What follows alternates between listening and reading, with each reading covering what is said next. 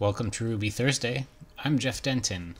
This is Ruby Snack number 66, Package Management with Yarn. In this episode, we're going to learn how to add and remove third-party packages with Yarn, how to import them into your JavaScript files, and how to use scripts to run tasks with the command line. To code along, pull down the Ruby Thursday example app with this branch, git clone-b rubysnack 65, single branch, which is where we left off in the last episode. cd into Ruby Thursday, bundle, then Rails db create and db migrate, and now run yarn to install our JavaScript dependencies. We touched on Yarn in the first video of this series, but we didn't need to do much with it to get Webpack rolling, so it was just a quick intro. Now that you know how modules work, it's time to circle back and talk about how we can add third-party dependencies to our project using Yarn. You all know how much time and trouble is saved by using gems and bundler, so I don't need to tell you how helpful this is going to be for your JavaScript development. For starters, let's make some comparisons to dependency management in Rails. You can think of Yarn as the equivalent to bundler, package.json as your gem file, and a package as a gem. Now, how are they different? With bundler and Ruby gems, we add the gem directly into your gem file, but with Yarn, we use the command line. These are the most common commands you'll use. Yarn, which is actually the same as yarn install, yarn add, yarn remove, and yarn upgrade. It's pretty straightforward. There's also yarn init, which will start a new project, but you won't need that if you're using the Webpacker gem, only if you're starting a new project from scratch.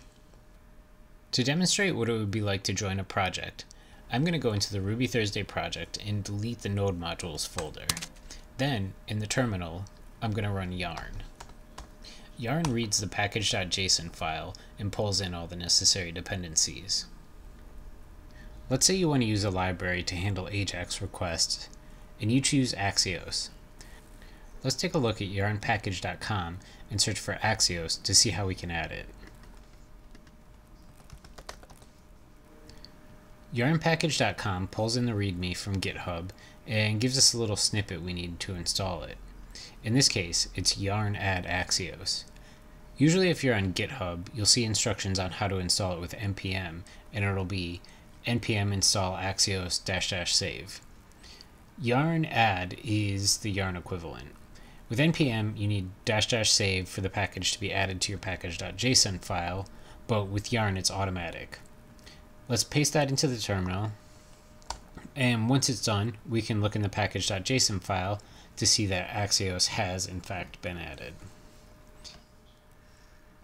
If you need a specific version of a package, it can be added with yarn add package at version number, or if a tag is specified, you could use that, so it would be yarn add package at latest.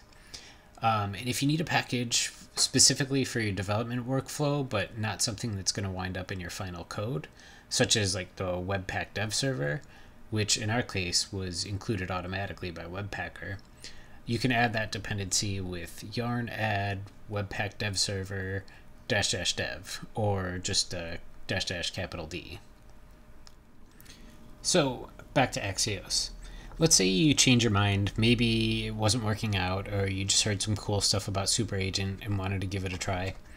First, we can remove Axios with yarn remove Axios. We can check the package.json and confirm it's gone. Now, back in the terminal, we can do yarn add super agent.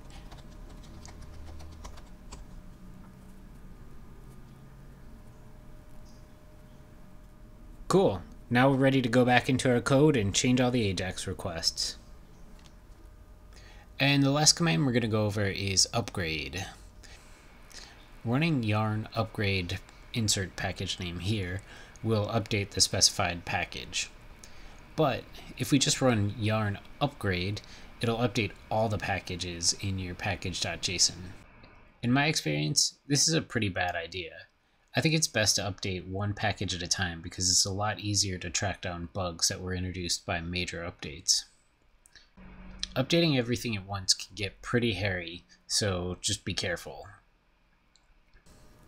Now, I'm feeling pretty indecisive today, so I've switched back to Axios. Let's take a look at how to import it. We covered modules in the last episode, so you already know how to import your own files. Third-party modules are different. If a file is included in your package.json file, you don't need to track it down in the file system with /path/to/myfile. You can reference it directly by name.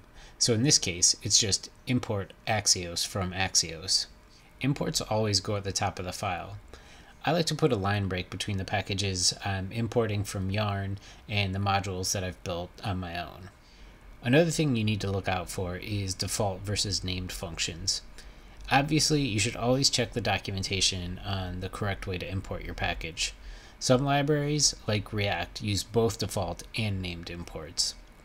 So if you're having an issue where the module you're trying to import is not defined, refer to the docs and make sure you're importing it correctly. Finally, let's look at how Yarn can help us run scripts with a run command. I find it a little annoying to write .bin/webpack-dev-server every time I want to start the server, so we're going to add a script that makes it a bit easier to type. We can add scripts to the bottom of the package.json file and create some custom commands. We're going to add one for dev, which runs the .bin/webpack-dev-server that starts our server. Oh, and make sure you add the comma before scripts or it's going to break. Now, when we go back to the terminal, we can run yarn run dev, and that's much better.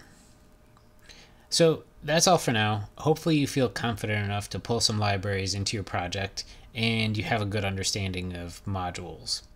In the next episode, we're going to use the Webpacker gem to install React, and then we're going to write some more JavaScript. That's it for this episode of Ruby Thursday. If you are not already on my mailing list, head on over to rubythursday.com to sign on up and check out older episodes if you're new. If you are not subscribed on YouTube, you can click that big ruby there to subscribe. And here are some other videos that you might be interested in. YouTube subscribers get the episodes just a little bit before everyone else. If you have any comments or questions, it's best to leave those on YouTube. Thanks again for watching, and I'll see you soon.